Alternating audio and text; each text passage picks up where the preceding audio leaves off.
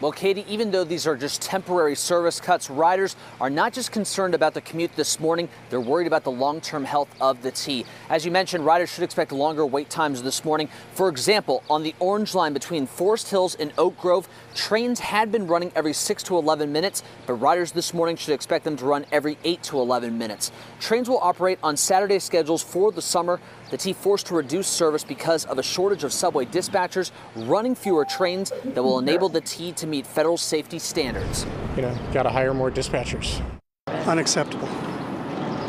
Just unacceptable. I really don't think the impact is going to be significant. In fact, I bet the majority of riders on the red, orange, and blue lines are not even going to notice it. Now, Stefan Wunsch is the co-chair of the MBTA Rider Oversight Committee. He admits for now that trains might be slightly more crowded, but points out that ridership is still only about half of what it was pre-pandemic. Reporting live in JP, Matt Reed, WCVB News Center 5.